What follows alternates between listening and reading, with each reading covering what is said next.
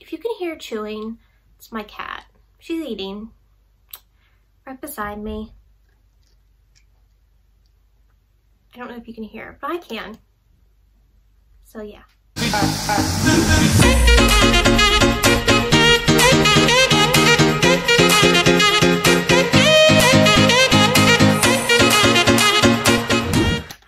Welcome to or welcome back to my channel, and in today's video I will be telling you all about my recent reads. Now, this is my second recent reads on this channel, and in this one I have 4. Last time I had 3, this time I've had 4, so props to me. But also, each one of these books is a different genre, so who am I? Normally I'm like YA fantasy type of reader, but I have been broadening my horizons lately, and it's beautiful. We're growing.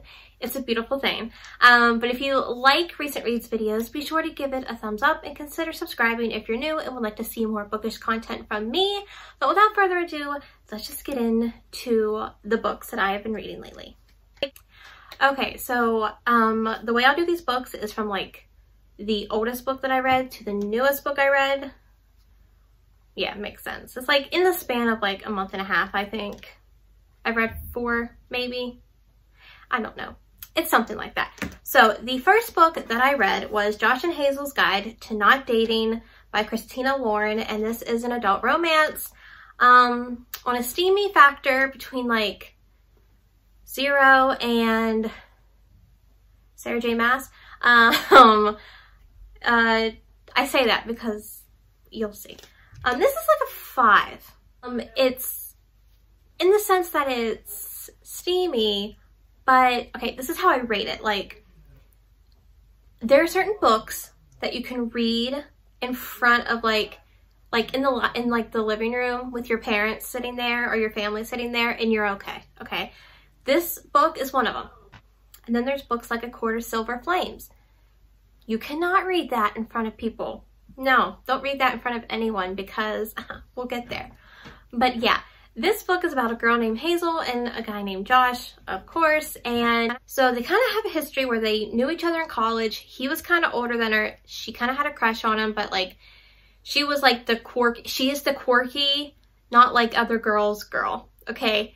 She doesn't care what people think about her. She says what she says. Like, she's got confidence to boot, okay? Like,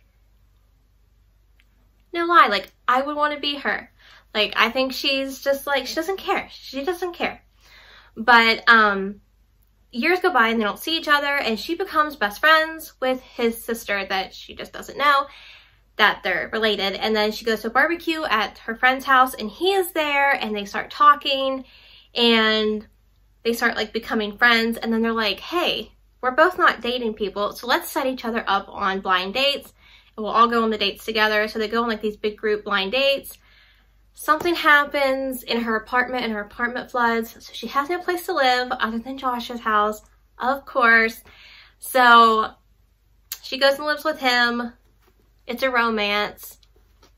You know where I'm getting at. It's just gonna, like, there's really no plot twist, no plot holes. Like, a romance is what it is. I mean, there is like a little twisty twist in this, but like, I'm not going to tell you what it is. I'm not going to spoil it, but it's around, you know what you're getting when you get into like a Christina Lauren. So like, the ending's not going to shock you, but it's a cute read. I think I gave it a 4 stars. I'm pretty sure I gave it a 4. Like, I will tell you how I do my rating. 5 stars are, I loved it, I would read it again. 4 stars are, I liked it, but I wouldn't reread it. 3 stars, which is eh. And then I don't give 1 or 2 stars to books because, like, who am I to say a book was like garbage, you know? So because what's garbage to me might be potpourri to you.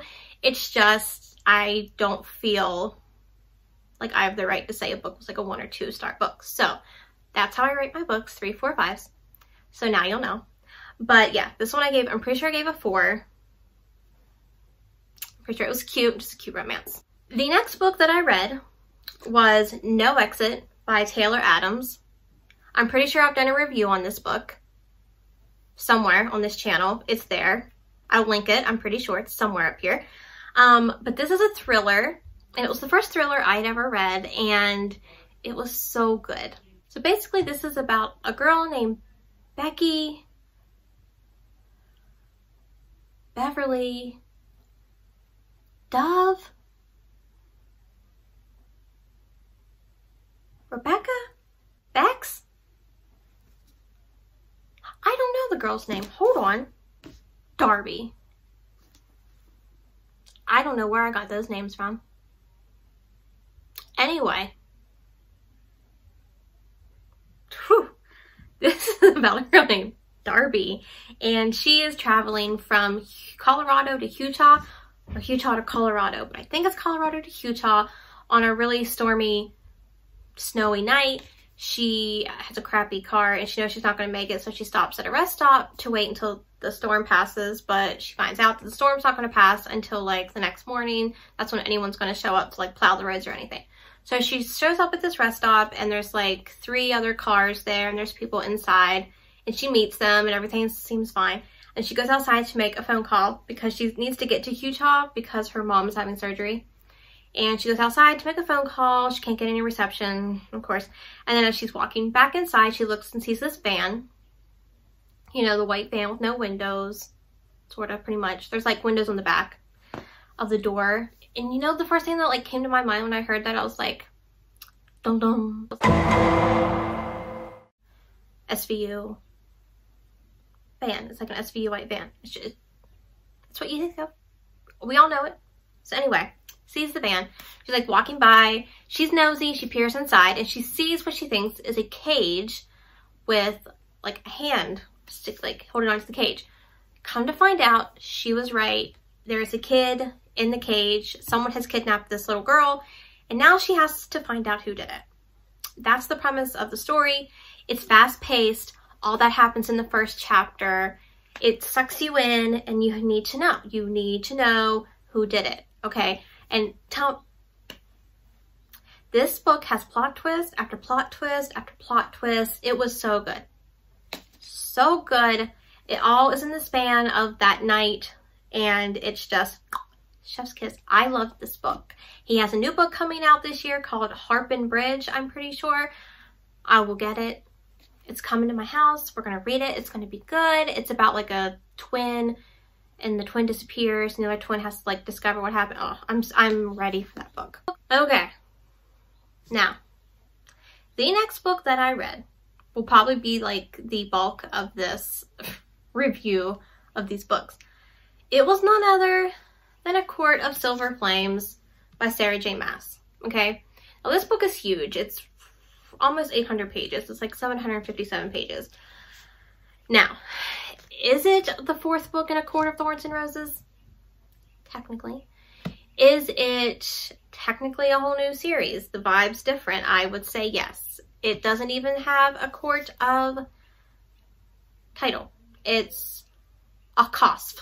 If we're going to get technical, that's the acronym, a COSF. But, let's just start by saying, by no means is this a new adult book. Okay, no. I'm glad they marketed this as a new adult book because it is. I think you can get away with like the first book as being like age 15. If you're 15, 14, 15, I'll give that away.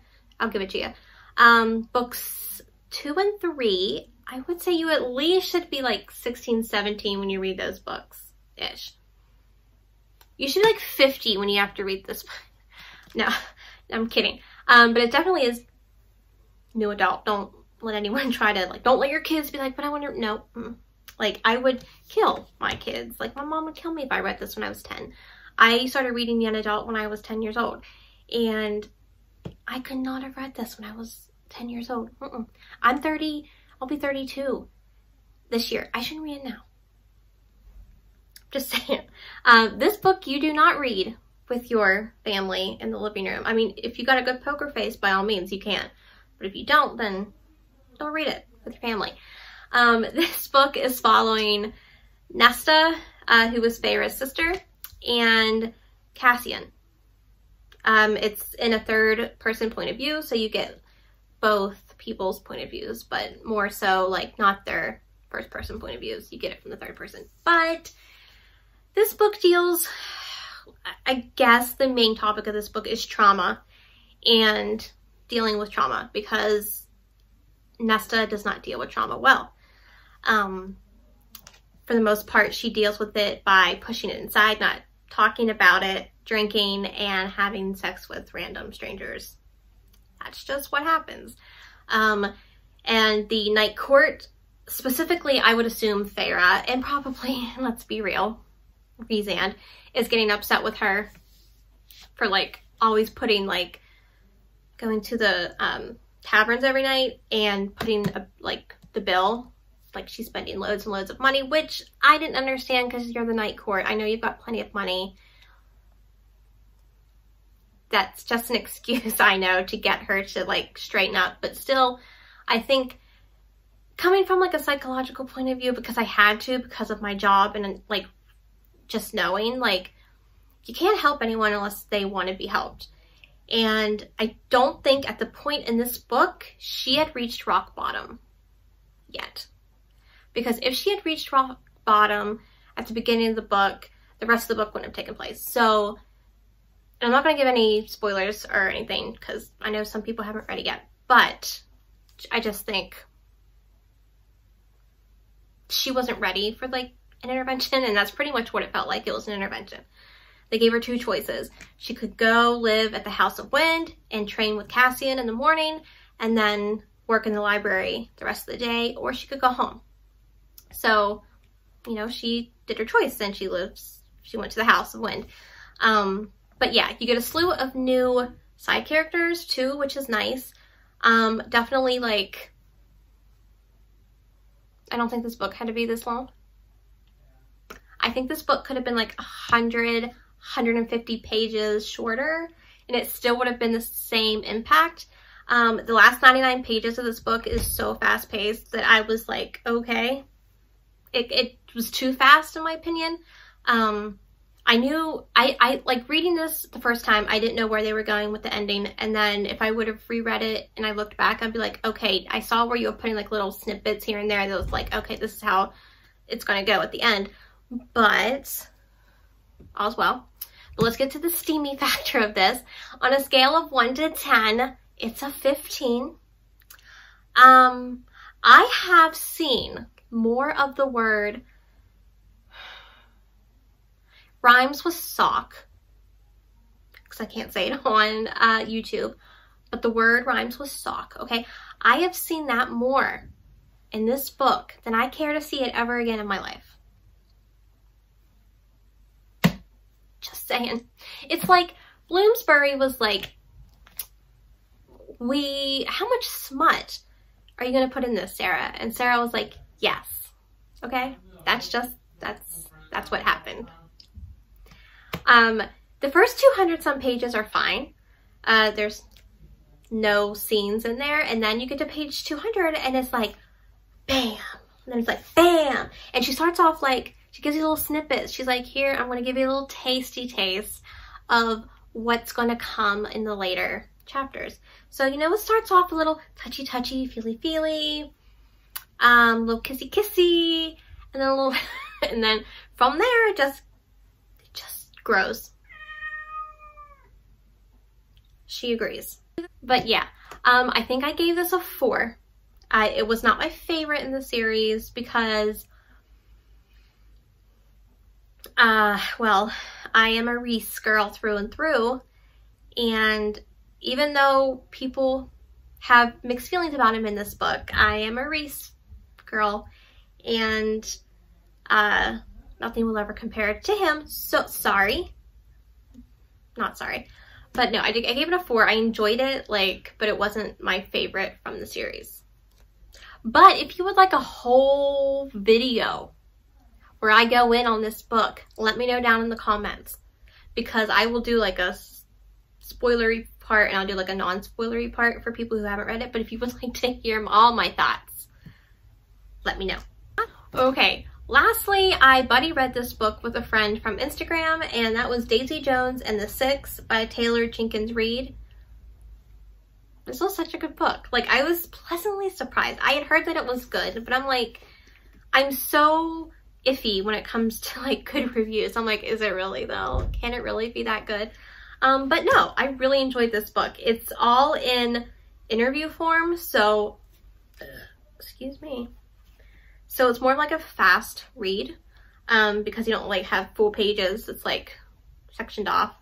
But it's about this band called The Six, and back in the 70s, and they get together with this girl named Daisy Jones, and they do like a duet, and like everyone loves it, and they're like, well, she has to join the band, so she joins the band, and from there it just, if you like Fleetwood Mac, or if you like the episode in season 2 of Glee called Rumors, you'll like this book, okay? That's how it's the only way I can like explain this, because Rumors is the Fleetwood Mac episode, and it's, so if you like Fleetwood Mac, if you like Behind the Music on VH1, if you're like my age and remember that, you'll like this book. It is very much that.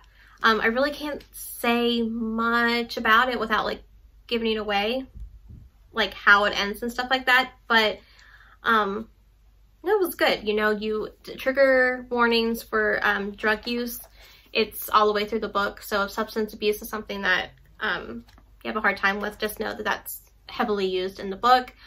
But no, I really enjoyed this. I have heard that the audiobook is so much better because it's a full cast. I don't know if you get to hear the music or not, but I would have loved to hear the songs. They do have them in the back, like they're listed and all the lyrics and stuff, which was nice, but I would have really liked to hear the songs. But I don't have an audiobook, so I didn't listen to an audiobook, but I did read it. So, really good. I'm pretty sure I gave this a 4. No, I gave this a 5 because of the last couple pages in the book. So yeah, I gave it a 5. Okay, but that is all for today's video. Those are all my recent reads. I am currently reading 1,000 Boy Kisses and A Good Girl's Guide to Murder, so look forward to hearing my thoughts on those later. But yeah, let me know down in the comments what you've been recently reading. What have you read? Have you read any of these? Let a girl know down in the comments. But yeah, I hope you enjoyed this video. All my social media will be linked down below like always. But until the next one, guys, I hope you have a good day, and I will see you all in the next one. Bye. Why does my family make so much noise when I'm trying to film a video?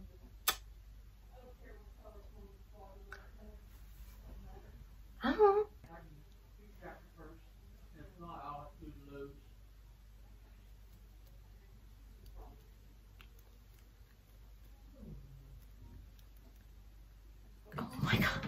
Guys, you're pissing me off. You hear that chewing? You're so loud.